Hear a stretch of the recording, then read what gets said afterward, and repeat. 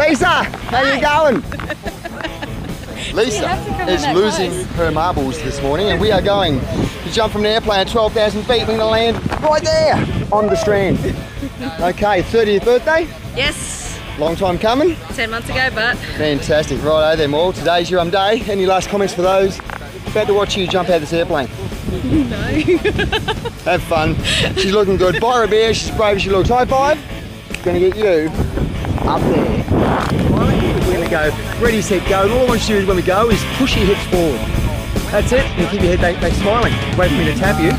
Both arms, then just let go of your harness. Keep your head back smiling at that one the whole time, dude. That's nice.